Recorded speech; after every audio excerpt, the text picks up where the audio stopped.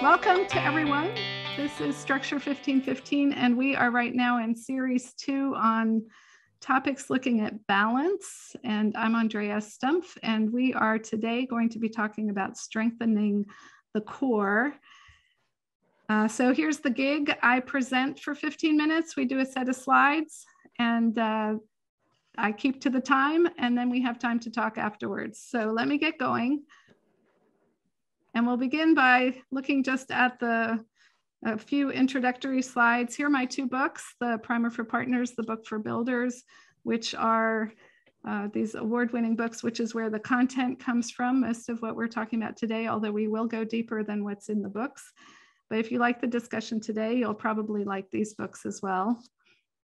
I also like to start by framing the whole exercise, because it does help to know why you're here and what we're trying to do. So it's really about answering this question: do you know where you are in the landscape? And of course, the idea is that if you can see yourself in the landscape, if you can see the landscape and where you are in it, then you can hopefully see the options more clearly and make some better choices. So specifically, we're in the international arena, and we're talking about international partnership programs. Although really most of what we're going to talk about today applies to partnerships across the board, and I think also life in general. And a heads up that we'll be seeing this image, this photo in a moment again. Now, a quick definitional slide. These international partnership programs are not new. And to the contrary, there are hundreds, if not thousands of them out there. But I am trying to define them more precisely, and in doing so really underscore their value and show that there's a practice area around structuring this kind of partnership modality. So specifically, definitionally, we are in international space, and this is it. It's just these two components. You have a dedicated new element, which is the governing body, which embodies the partnership. And then we add to that support from an existing, so an established entity, and that can be a multilateral development bank like the World Bank that many of us know well, or UN agencies, other international organizations. And those two elements, that really constitutes the definition. I usually indicate that there's a third component that typically comes on board, and that can be a new or dedicated partnership trust fund, a funding vehicle. And these international trust funds, of course, add some complexity, but with these three components, this is really the lion's share of what international partnership programs definitionally consist of. So of course, we've been at this topic for a while. We're kind of nearing the end of the series, and balance is not always so easy. So today we're going to look at how the core plays into that. So as to the core, just want to start by saying that whatever really constitutes the core of an international partnership program, there's definitely a lot of variety. And as with everything about these partnerships, the core is really organic. It's not a fixed point or a solid object. It's a happening thing. It's living, breathing, and it changes from the beginning to the end. And yet I am going to try to say a few basic things about what it means to strengthen the core and to get better balance that way. So specifically, let's take a closer look. And here we are back at that photo from the landscape earlier. If you look at the photo, I don't know how well you can see, but there's that spider, which is within a web, within a larger web. So there is a core, but it's, maybe the core is the spider, maybe the core is that first web, maybe the core is the whole web. The point is that when you're dealing with a partnership, you're actually not talking about a single thing when you're talking about the core. It's kind of in the nature of partnering, but even if you look at your apple core, it's a combination of a lot of stuff biologically. So certainly in a partnership environment, the first point would be that when you are looking at strengthening the core, you're really looking at strengthening how you combine the partners and the partnering elements. The other thing is that it's not the only essential thing. So in defining the core, you're in effect also defining the non-core. And for any of you that have worked in or with these partnership programs, you know that it's not just the core that's important, but the other parts can be very important as well, sometimes as important. So here's my working hypothesis. The strengthening of the core of a partnership program really means fortifying the core itself as to its composite elements and its relationship to the rest of the partnership. And of course, if we think about it, the topics that we've had in the balance series so far, we've actually been talking about core quite a lot. We've been talking about finding the sweet spot, critical mass, how to work with center of gravity, the firm foundation. Those are all really core topics. But today, I want to take you essentially to the next level. And we're going to talk about core in the context of these partnership programs as a matter of relationships. So that really is about delineating and connecting. That's a phrase you've heard me say quite a lot, at least some of you, and also linking and aligning. So I'm going to put it to you this way. In partnering, the core is only as strong as the connections. And some of you may recognize this slide from our earlier session. I'm going to go through 4 slides now, and I will show you 4 sets of relationships that are very fundamental to strengthening the core. I'll do this quickly, of course, because I'm limited in time, but I would suggest that attention to each one of these 4, and there are many more, but these are 4 key ones that can really help you strengthen the core of your partnership program.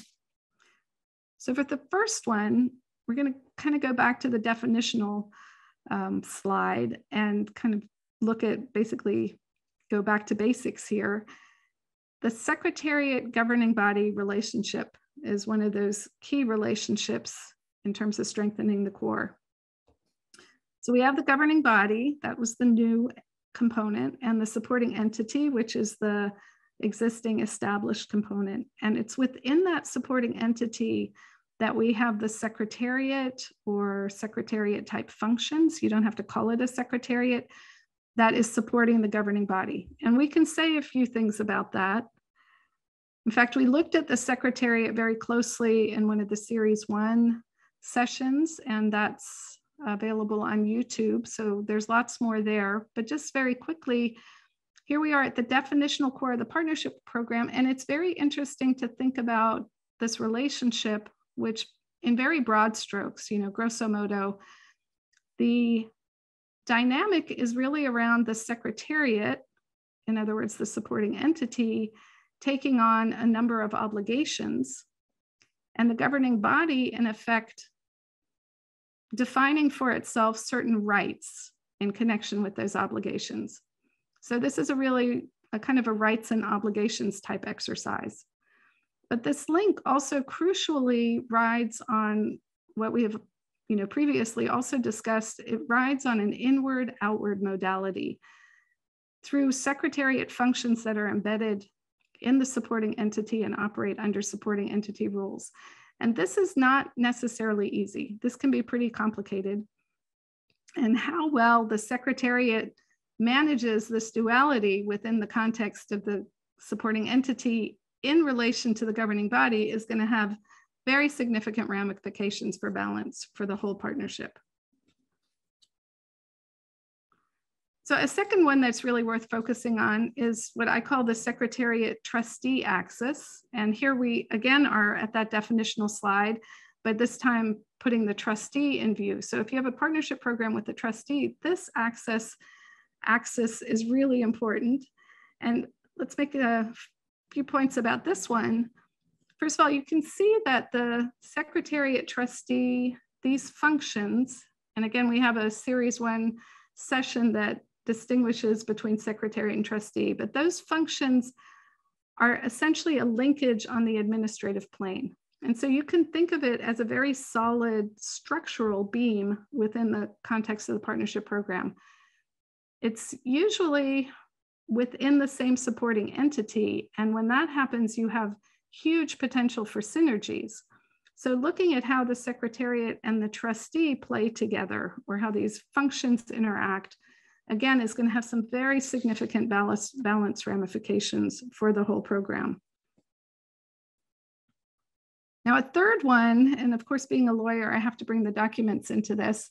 The third one is also thinking about how your documents work together in a kind of packaging and alignment context. So I will just point out a few things here.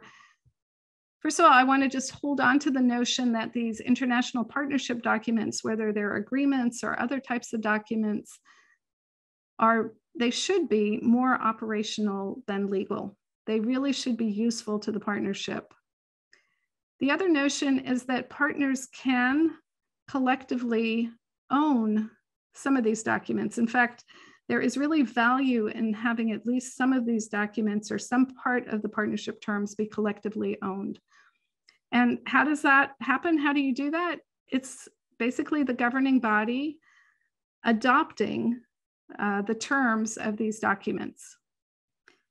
Now, against those 2 points, I think the approach that is really helpful in terms of strengthening the core is to think of these documents as a package, to try to make sure that the terminology is aligned, that they're using similar terms, that they're talking to each other in other ways that you can cross-reference, that you're looking for gaps and overlaps within the package of documents, and that you're drafting really strategically to think about where you want flexibility and how you can really support the partnership over the long term. So I have lots and lots in the book for builders on this. That's actually the main part of the book for builders, is how this packaging and alignment works. But here too is a set of relationships that really can make a big difference in creating a strong core. Now, I will give you my fourth and last one. We usually focus on the individual partnership, but the next level thinking really calls for us to also look at partnership to partnership relationships and really take a look at this across the international arena. So I'm going to pick on health right here, but we could really do this with any sector. But if you're thinking about the health sector, for example, you may recognize some of these names. I guess it's really clear that this is a very busy space in the international landscape. In fact, I've just recently heard that there's talk of adding a new fund, which is supposed to be even greater. The fund of funds is what it's being called, that will also play in this space. So here, a closer look at this will help us think about strengthening the core of each of the individual partnerships by looking at this across the landscape. We actually do talk about international aid architecture, which implies structure, and yet I don't know that we really think about it as structurally as we could. But I would suggest that it's the same kind of exercise as with the documents. It's really thinking about it, taking a kind of package approach to it, thinking about it collectively, and looking to ways to align, to that these partnerships talk to each other, that we're looking for gaps and overlaps. And ultimately, really, the main point is to be complementary and not to be competitive. And in that way, not strengthening the core of each individual partnership only, but it really across the board, helping the international landscape have strengthened partnerships. So with those four, let me just recap and do it again. The core is only as strong as the connections. We talked about the secretariat governing body relationship. So here it is, bam. We also talked about the secretariat trustee axis within the supporting entity. Bam, got that one. We talked about document packaging and alignment. That is a kind of partnership program-wide exercise. There we are with that. And then aid architecture, structure, and alignment really across the international landscape. So those are four key relationships. And ultimately, I think really it's a way of saying that the core and how to strengthen it is a question of context, and that it's really in the connections, the core in relation to its connections, that will make the difference. So let me just close with my quote from Partnering to Go. This is from my book for builders. Once again, it is in the balance. Partners do not need to sell themselves short or be under ambitious. They can be simultaneously prudent and opportunistic.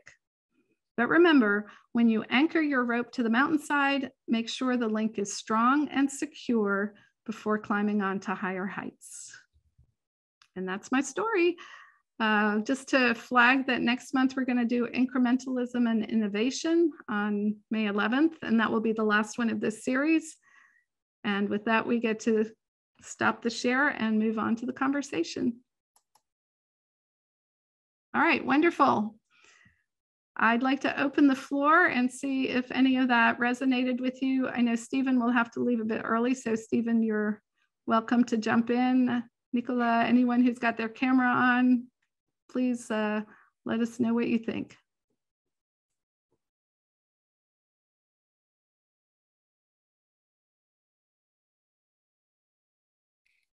Well, I'll start the conversation. I thought that the fruit basket was very apt. I work in the energy space. There isn't enough fruit in the basket to cover what's happening in the energy space. And particularly what the private sector has done. We didn't really touch on the private sector actors, but we know who the international folks are and the other agencies and the alphabet soup of intergovernmental partnerships that we live with. But at least in the energy space, we're now dealing with the Rockefeller Foundation is getting much more proactive, and even to the point of wanting to enter into partnerships with the bank for certain things. They're negotiating to work with SMAP on off-grid. But at the same time, Rockefeller is also supporting SE for All and other partnerships. And that calls into question, very interesting, how do we as a bank enter into a partnership with somebody who's got partnerships with other organizations in the same subject matter? That's one. The other, you have the Earth Foundation of Jeff Bezos, where he has $10 billion, which he is dumping $100 million at a clip to NGOs in the energy space. And he isn't the only one in climate and energy. We now have this plethora of private sector billionaires who are putting money into the space and entering into interesting partnerships. So in addition to the fruit basket, you have lots of private foundations that we also have to kind of keep an eye on. And their governance structures are really maybe a lot different than what we're used to seeing. I haven't looked at, the Earth Foundation and how Jeff Bezos set it up. The only thing he did was hire, help me, Nicola, from the bank. He used to have the World Resources Institute. Well, yes, he did. And now that you've said it, I can see it's Andrew Steer. So he hires Andrew Steer, but I have no idea what the governance structure looks like on the 10 billion. And meanwhile, they're pumping it out to all kinds of entities that are then coming to the bank and wanting to do things. So we've got this, the environment has changed. And the other is the last 30 days has completely turned upside down a lot of the partnerships. And we're all kind of struggling to, how do you move forward on COP27 and all the environmental work we're doing at a time when there's a retrenchment. And that's being thought through right now. And that certainly has implications for partnerships. Mm-hmm. So when I look at the core, when I look at what we just talked about, it's shifting in a way around us. It's really, I suppose it's an exciting time to be here, but it's organic. These relationships are changing between organic. The bank, the governments, these suddenly huge private sector foundations that have much more discretionary money than the bank does, who have somewhat different governance structures. And I know that in working with Rockefeller and trying to work out an agreement, that has come into play. And although I have been involved in lately, I am aware of their lawyers, their public relations people have a different point of view on what the partnership should look like versus what the bank's lawyers are, and I don't have to discuss the bank's lawyers, Andrea, in this particular space. And it's slowed down the process of Rockefeller transferring money for the projects, but it hasn't slowed Rockefeller down from putting money into other IGA, international governmental organizations like SE for All or the UN, that are paralleling what the bank is doing. And that's the point I wanted to make, is that work we're doing, I'll use off-grid, but it could be gas, it could be all kinds of stuff, is being paralleled by the private sector. Sometimes we bump up against this all the time. And how we cooperate in country, is evolving. It's hard to come up with a uniform policy. What countries is Rockefeller going to go into versus where we are? SE for All is all over the place. And that whole structure is interesting. You have these, it gets more interesting when you have a private sector foundation and a UN official. You can't, the blurring the roles in going forward. And when you try to apply the principles that we've been discussing in the last few sessions, they don't apply to some entities that we have to work with that have a direct impact on the work we're doing. And that's for another. And Andrea, we were involved in creating SC for All as a private entity. Sure. And all that is for naught, really. I mean, that's a kind of maybe sui generis, but nonetheless, it's a model run amok. And maybe it's a case study of what can go wrong when you try to do this. Maybe that's for another session, is let's look at something that isn't working, that we actually were present at the creation of, and why it isn't working. And personalities very much matter. One last thing, time is running. We're also running into these ad hoc partnerships. Most recently, when the Secretary General sets up a crisis group to address the problems in the Ukraine, brings together 30 UN agencies. The bank is on this thing. They're setting up technical working groups. You'll be pleased to know that Rachel Kite has reappeared as co-chair of the technical working group on energy, along with Damalola Umbagai, who's took over SE for All from her. But they're creating this whole secretariat. The secretariat is being run out of UNCTAD, and the bank is being drawn into it because we're a UN agency. Well, it's kind of a partnership. It's an ad hoc kind of thing. It has terms of reference. It has deliverables. And all of a sudden, the bank is being asked in energy, food, and finance to support this. And I could share the terms of reference, at least for energy. And you read it and it goes, oh, the bank's going to actually prepare all this work. I mean, how do we respond to these ad hoc partnerships that are created to address an immediate concern that may have a short life, that are operating on very thinly created terms of reference and nowhere nearly as well structured as they should be, more political than substantive? I'll stop there. I see nodding. Nicola's nodding. It's always good to see positive nodding. I'll take the chair's prerogative to just make a quick comment and then turn to Nicola, who has her hand up. The SE for All experience that you and I had, Stephen, and we spent probably a year, maybe more, working on it in its early establishment days, was all about trying to not even strengthen the core, was simply defining the core. We were looking for where is the core of the structure, and it was a lot of different pieces, but it didn't have the there. It didn't have documents. It didn't have a structure. It didn't have the thing that was going to like be the integral core around which you could build your center of gravity and buttress and do other things. So that, I think, was the early story of SE for All. And if we were to do our little diagnostic, I think we would certainly be lifting that out as a piece of it. But Nicola, your hand is up. Please go and help us understand this. I don't know about helping understand. I jumped at the same thing that Stephen did. So I sign on to much of what Stephen said. Obviously, I don't have the same experience in the energy sector, but I can certainly relate to a lot of it. And the same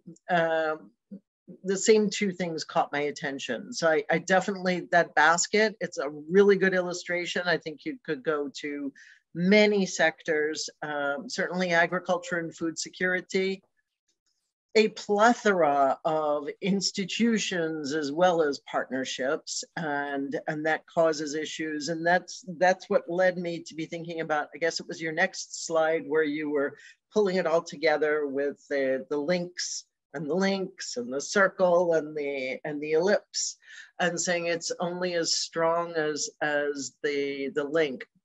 And I wanted, as the weakest link. And I wanted to point to the role of the donors in that, because the donors sit in the governing bodies, and they're also part of the broader stakeholder set, that ellipse, that broader architecture. Love the fact that you asked the question, are we really building an architecture? Really good question. I would fall on the side of, if we are, it's not been done by an architect. There's a risk that the edifice falls down as it gets blown down with a stiff wind is high. Donors, as I'm sure many people on this call know, have a great need for shiny new things. And so donors can be in conflict with themselves. They can be sitting in established partnerships, putting forward, really pushing for certain activities, and holding up the partnership with conditions of, you must do this new thing to satisfy our political masters. And at the same time, they are creating new things to satisfy their political masters. So for me, I think it's important to highlight the donor's role in there. And I do find them, using your analytical framework, I find them to be among the weaker links. Thanks. Augustina, how about, you've got your hand up. How about your thoughts?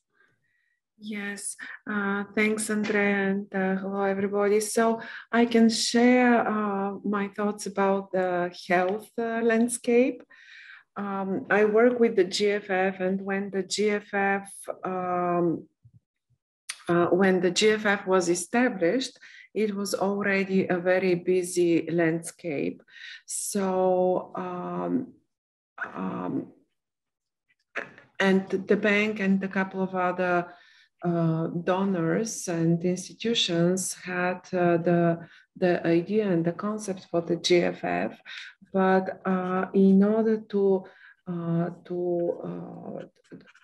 go ahead with that partnership, there was a extensive period, not extensive in period of time, but in depth of consultations with absolutely everybody, every participant in the landscape, to make sure that the interests are aligned, that there are no overlaps, that this new partnership can survive into this busy landscape.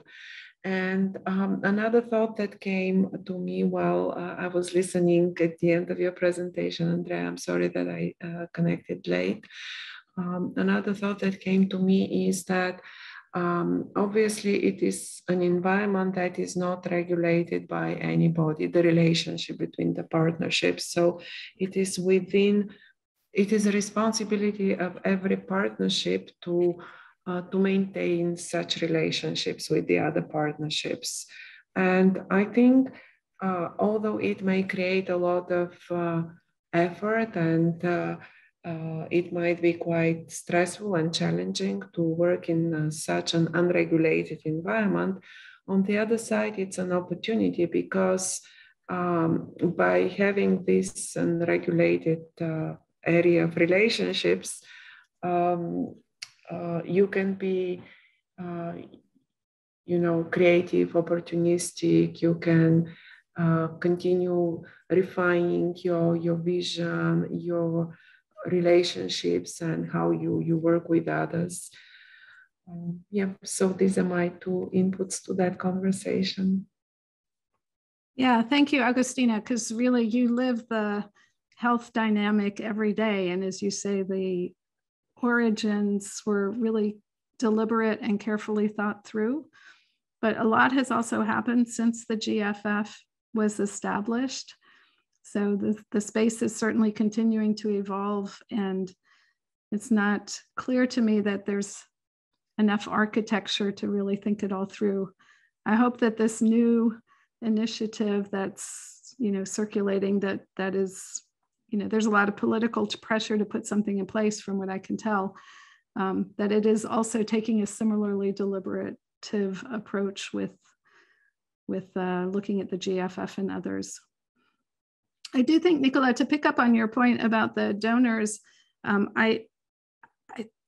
donors really are a significant part of determining whether things are consolidating and aligning or whether they're diffusing.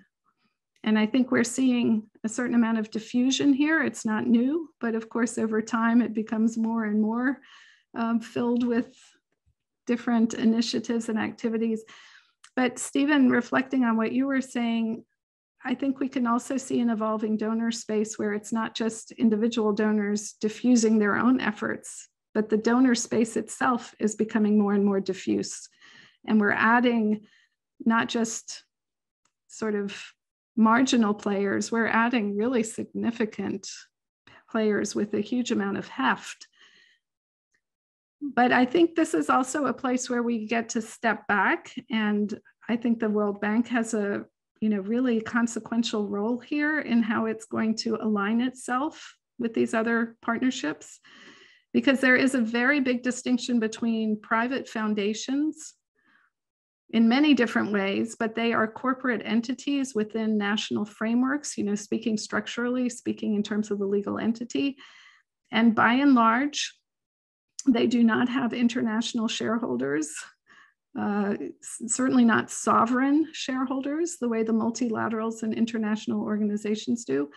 And they do not have privileges and immunities, which is this rarity that, I don't know whether it's even possible to get that today again, but it's a vestige of the Bretton Woods era. And so any international organization or multilateral that has privileges and immunities, I think, has a special obligation to the international community to engage in activities that are really appropriate and leverage that extraordinary status in the international global community now.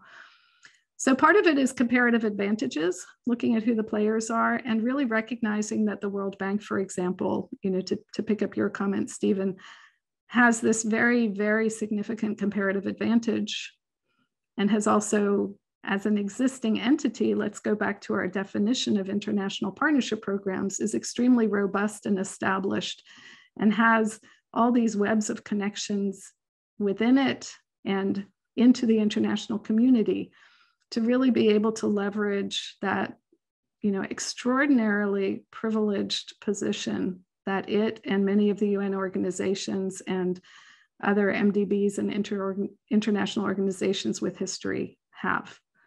So a little bit of my spiel there, but yeah, Stephen, go ahead. You're on mute right now. There we go. One of the things I always think about is reputational risk whenever I'm involved in any of these situations. And I always raise it. What's our reputational risk for getting involved or not getting involved? The other is we do have a partnership group within the bank. that has been less than satisfying to work with, but probably has a greater role than it may think. The other is donors. Donors, we think about donors as really official donors. It's a default. Oh, it's a government donor. Donors, but it's not. You said we now have a larger universe of non-sovereign donors. Question I was going to ask is, do we have any of our sovereign donors who actually think about partnerships the way we've been talking about them? I have kind of run up against what I call the tyranny of the desk officer. And within any aid agency with our major donors, government donors, you will have different points of view, as Nicholas said, on exactly what, quote unquote, the relationship should be between that donor and the bank. And you can get 2 or 3 different points of view, depending on who's the desk office you're dealing with, that has a budget to spend on a particular area. And that doesn't necessarily translate into consistent governance of the donor's money. So I'm kind of curious whether are there any donors that you know that actually do this right, that have a uniform look at core and part, how they're approaching their various partnerships with the bank and the multilateral institutions in the UN. And the other, of course, is we're all taking the amounts of money, private money, that are now available in foundations is astronomical. And if we really carved at these foundations, they're probably registered in Delaware. And they're 501c3s in Delaware, and they look highly, how can I put it, what's the word, vanity type foundations that are really run by 1 or 2 people or 1 person, and it's their money. And the newer money is not nearly as well managed as, say, the Rockefeller Brothers Fund. People who've been doing this for 100 years have I think a pretty good idea of what their partner, Ford, Rockefeller, they have at least have a track record, and they understand partnerships. I'm not sure about Rockefeller and Raj Shah. That's different. They've moved on to kind of a different focus, but certainly Ford and some of the others may have a better template. But I'm always curious about what governments do it right, if any. Yeah, so I saw Diana had her hand up, but let me just say very quickly, I think, as we've been saying, it often very much depends on personality. So it's really hard to generalize about the donor as the sovereign specifically. It depends on the culture of the ministry. It depends a little bit on the politics of the moment. I think that some donors and some topics have presented more collaborative instincts than others, so we'll see it happen, and then a new fifth will emerge because the pressure is on to collaborate. But then, we see that over the life of the fifth, maybe it becomes less important. So these international platforms are really donors expressing the power of the purse in a very collaborative way, but not necessarily in a sustained way always. Ironically, I'm supporting a client right now, which is a sovereign, it's a government, it's a donor, and they're looking at their donor position in potential partnership, also in some respect existing partnerships. And they are pushing for more partnership and more collaboration and more core and more definition of the common terms and more alignment. And they are finding that their supporting entities, their counterparts in this, are less on that page.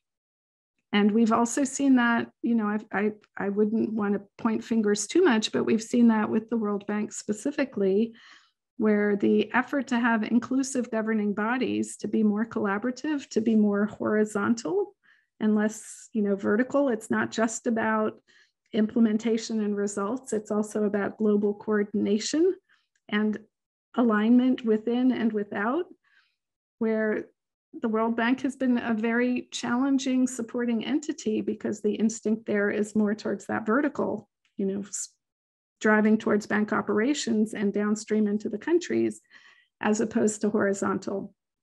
So it's not insignificant when I pointed just now to this new fund of funds in the health space that's being considered, that my understanding is that the World Bank is at least one of the candidates for providing the trustee and secretariat support through a FIF, through a financial intermediary fund, one of these international platforms. And that's after having heard for at least a couple of years that the bank was no longer interested in setting up new FIFs. Now, that's not official, but it's, never say never. So this collaborative instinct will appear. And when we're talking about pandemic preparedness and we need a fund of funds to look at where the gaps are and to really do these international collaborations, it's not surprising that the effort is gravitating towards a supporting entity that has a lot of that history and the capacity to do that, as opposed to, say, private foundations. But the convergence through the supporting entity is driven by the donors ultimately. So here we have a case where there's a very collaborative instinct again. And obviously has to be thought through in terms of the overall international aid architecture. Diana, your hand's been up, so let me stop and turn to you. Yeah, I was just going to echo what you were just saying. My point was that it always often depends on the political situation at the time. And when there are political changes, the donor priorities change. And we've seen that several times. I had a commitment, a verbal commitment from Canada for a lot of money for EITI and EGPS. And all of a sudden, they announced an election and there was a moratorium on any agreements at all being signed. So, and that went into effect until after the election. And so that's just a real life example of how, the politics can change the landscape. And and also you also have a lot of turnover in the ministries, and you may have really good collaboration with one contact, and then that person leaves, and the next one may turn out to be okay, but it takes a while to get them up to speed on the program, and so I think that the bank's trust funds are kind of a reflection of the shifting priorities of donors, the plethora of trust funds. And I think that, with the umbrellas, they're trying to sort of consolidate that and maybe not be so much being beholden to the whims of the donors and the political changes that take place, to keep some more continuity. But there's always going to be shifts, and so hopefully that more structured, and donors will come and go from those umbrellas, but that will reflect their priorities at the time, and that should be a little bit more stable at least. So. All right, for those of you who are left, shall we continue for a bit longer? Jane, yes, please give us your thoughts. Okay. Hi, this was really good, Andrea, as always, and everyone made such really great interventions. And I mean, it's just incredible how much things change and how much they stay the same. So, I mean, just that diagram of the health aid architecture reminded me of two things that I learned in the last couple of years. One is a couple of years ago, the bank and the Global Fund signed a co-financing framework agreement, which, like, I mean, that to me was like a when hell freezes over type of thing. When the Global Fund started, I mean, they wanted specifically not to have a World Bank type approach to any of their projects. But I think there's been so much emphasis on health systems development and, you know, both. And then the second thing I heard recently is that Gavi was looking for someone to help them find better ways to work with the World Bank. You know, just like, you know, somebody who kind of knew the inside, and it wasn't me, but somebody who could like press on contacts. How can we work better with the World Bank? And, you know, I mean, so, and just the fact that, you know, it seems like the bank, you know, well, the establishment of the GFF, and it's nice to see Augustina again, somebody very solid working on that. You know, it's just, it's the old problem in my view is that development is hard. It's hard to spend money well, and it's hard to account for it in terms of not only the sheer accounting, what did you spend this money on, but achieving results. And there are not that many agents on the ground who can do that. And the bank has one approach to it. I'm not saying the bank is the only game in town there, but it's just that it's expensive and difficult. And it's, you know, what you say, Andrea, about the core, and, you know, the bank is definitely guilty of being too vertically focused on, well, what are we going to do at country level? And, you know, neglecting maybe some of the big international, more horizontal parts of these partnerships. But the bank has been one reliable outsourcing opportunity for donors to do that. You know, try to spend the money well, try to coordinate with others, you know, try to, in terms of at least with the other sources of funds that the bank is involved with, and then being able to report back, or at least trying to report back, and having one theory for that. I'm not saying the bank's paradigm is the only one, but especially what I've seen working on FCV the last couple of years is that the bank now is also using the UN more. You know, I think this started pretty much with Yemen about 6-8 years ago, with, you know, taking the IDA money and putting it through humanitarian channels. And, you know, I'll be anxious to see, I heard that there's a financing package for Ukraine being developed through IDA and other sources. And I'll be interested to see if IDA, I mean, I don't think the bank can implement that on the ground. So will it again be this new HDP nexus, the humanitarian development peace nexus, you know, through which more and more funds are being put through the old humanitarian partner channels. So anyway, I just wanted to say thanks. It's so great to see everybody, and you know, keep it going. Yeah, Jane, you know, it's so interesting. Yes, you're right. So much changes, so much stays the same. You and I have had a history of working on thinking about the bank as a good partner. You know, what does it mean to be a good partner, and how can the bank be a good partner? So the first element there is, of course, that the bank is a partner, right? So we're not some outsourced delivery function. We're not just a service contractor. We step into these roles as a partner. And what we're doing there is we're sharing the same objectives, the same goal. It's within our mandate. So it's much more significant than just being hired, you know, by a private foundation to do something. And that may be the first lesson that these private foundations need to understand, that we are coming at it with our whole institution as a partner. But I do think that over the years, the bank has had a lot of opportunity to develop its partnering skills and to try to be a good partner. And I think that in the GFF context, the bank has really been an exemplary partner. And Augustina and Valentina could speak to that more.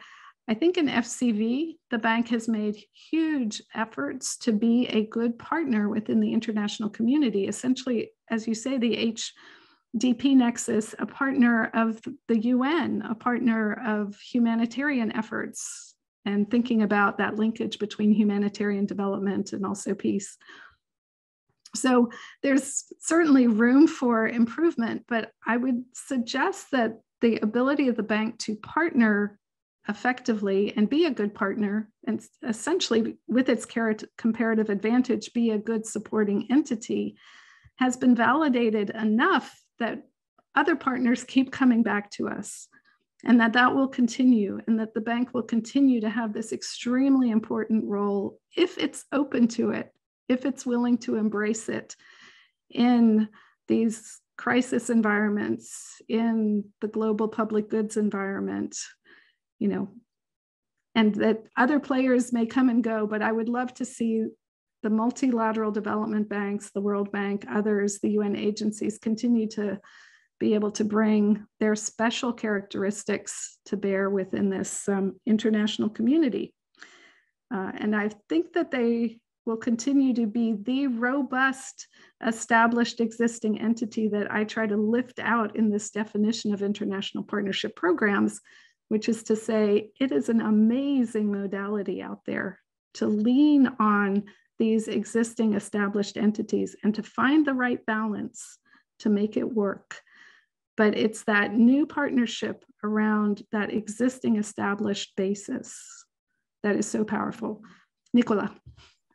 I really want to underscore the importance of Jane's point. Jane, thank you for raising that, the humanitarian and development, that linkage.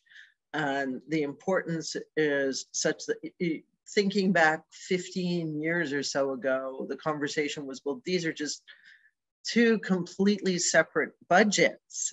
And so when we're thinking about donor internal coherence, there was very little of it because they weren't talking amongst themselves. This was really valid, for instance, for Sierra Leone, because we were on the path of humanitarian to development, but they were such different conversations.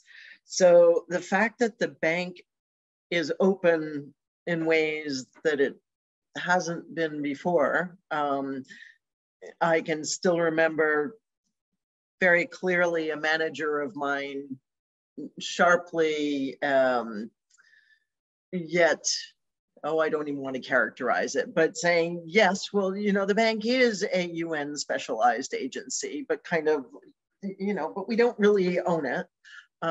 We distinguish ourselves from the UN. And to the extent that seems to be shifting, I'm no longer at the bank, so I don't know. I do remember in the last few years seeing how some, including some at rather high levels, tried very hard to get that rapprochement, and it wasn't necessarily met with anything.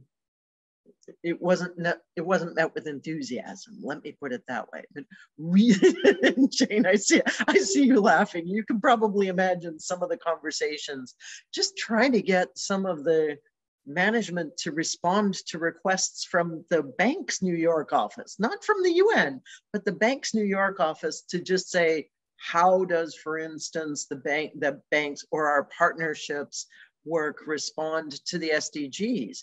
That was a hard thing. Anyway, just Jane, really important point. Thank you for making it. It sounds like we're making progress. Any other thoughts? Valentina. Yeah, just to say thank you very much for this session. As usually, very informative and interesting, and you have added new visuals which are very relevant. I like the net, which can speak volumes, and the small spider within the big net.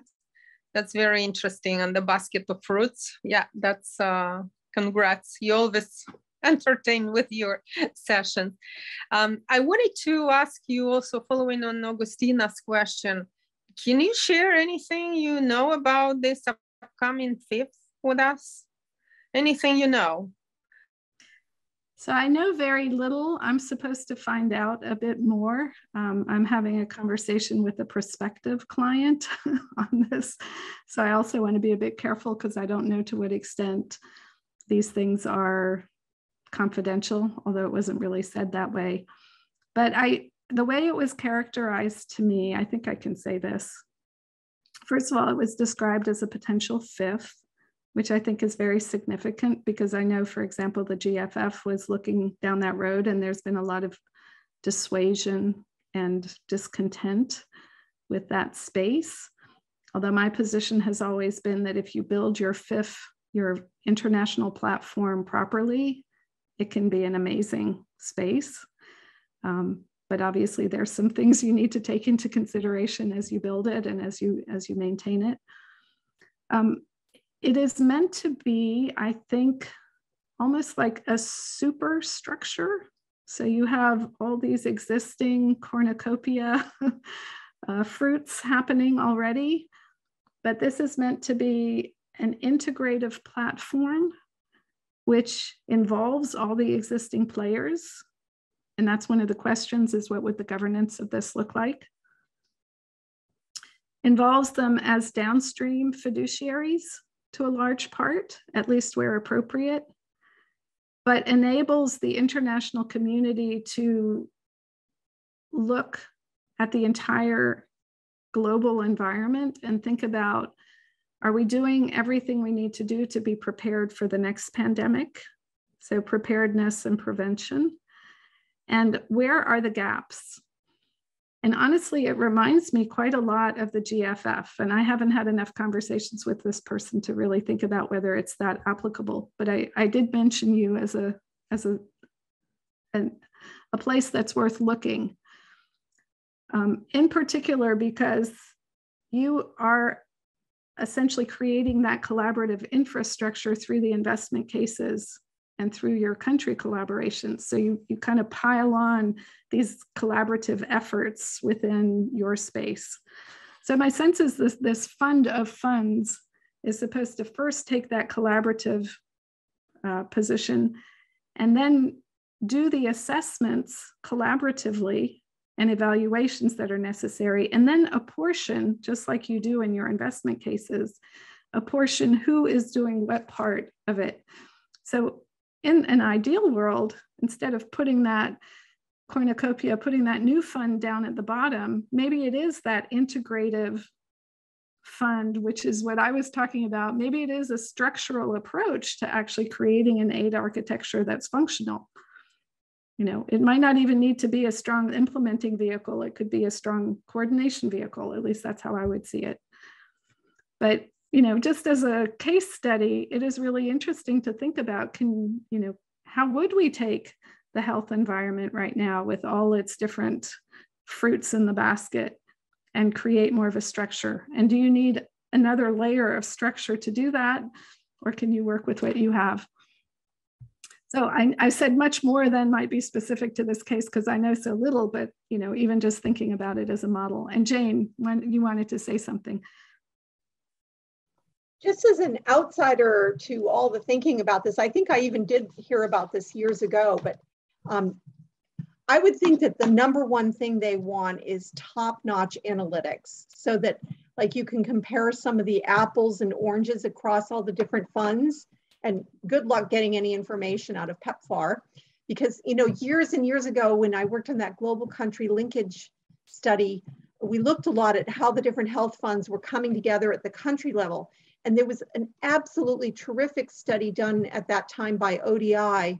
Was it Mitch something? Anyway, and that was the most helpful. It just showed, for example, that health aid spending had gone up from like $1 a person, which is what we always used to hear in a lot of African countries, that the amount of money spent on health was so low. It was like, it had gone up in certain countries to like, you know, from like $3 a head to like $25 a head. And a lot of it was earmarked for then HIV AIDS or, you know, other things. So, I mean, just this kind of analytics, I think is really, really powerful. And if you could have something, an entity that did that across all the health aid architecture, to really speak to where are the gaps, which countries are getting a lot of money, but it may be heavily earmarked, which countries are able to spend for health systems, which was always the orphaned issue. And, you know, there's been so much work done, but, you know, across all the programs that you had on your chart, on your graphic, I mean, I couldn't even know how to start comparing them. They all work so differently. And, you know, this issue of earmarked versus unearmarked funds turned out to be one of the big salient issues that came out of the work that we did, you know, 15 years ago.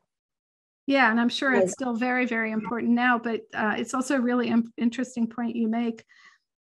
I may be misinterpreting this, but I think if you look more closely at the emergence of the humanitarian development nexus in the FCV space, that a lot of the energy there has really been on the same kind of data collection and analytics, that has been a very important starting point, is to first convene around the data and the analytics and the assessment. And so a lot of FCV's energy over the last years, as they were developing this paradigm, was to think about the resilient and risk assessments, or maybe it's the other way around, risk and resilience assessments, the RRAs, to really operationalize those as a tool to collaborate and coordinate within that humanitarian development space.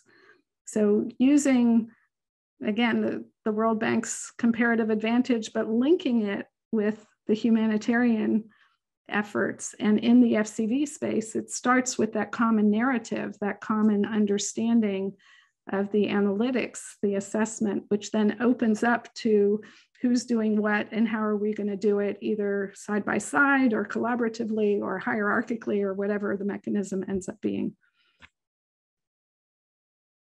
Yeah, I just wanted to come in on this. I posed the question in the chat a little bit tongue in cheek. However, behind it, there's a rather serious concern. And I don't know anything about this particular initiative, this potential fund of funds. But something Nicola, let me just say for the recording what your question is. Oh, the question. Oh, I didn't realize it wouldn't keep the chat. The question is whether it's going to be more of a smoothie or a fruit salad. Because arguably one might want to keep the individuality of all of those funds, the special added value that each of them brings, or some might want to mold everything into one very integrated. You were using the word integrated.